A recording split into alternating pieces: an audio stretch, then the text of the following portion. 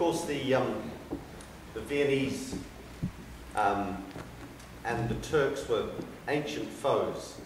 And it used to be said that the Viennese had the prettiest army in the world, to the extent that at some point it may have even been against the Turks. There was so the story goes that there was the Viennese general and the German general as allies surveying the scene below them in battle.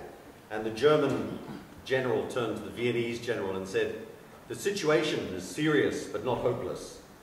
And the Viennese general turned to the German general and said, "No, no, the situation is hopeless but not serious." And I think that's probably summed up in our next piece, which is Haydn's take on the Viennese view of the Turks, because it's the finale from one of his string quartets, and you'll hear it in a similar sort of way. It starts with a very sort of light and frothy Viennese cup of tea or cup of something, and then in the middle you hear this suddenly the whole character of the piece changes, and that's the advancing Turks. And all the Viennese do is they give them the thumbs up and they carry on dancing. So that's our finale in C. I hope you enjoy it.